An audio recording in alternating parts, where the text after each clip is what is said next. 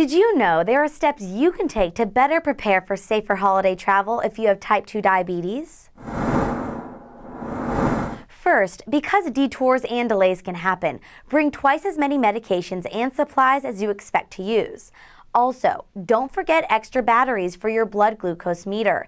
Keep your insulin cool, but don't place it directly on an ice or gel pack. And ask your doctor for copies of your prescriptions so you can get them filled if you run out or lose something.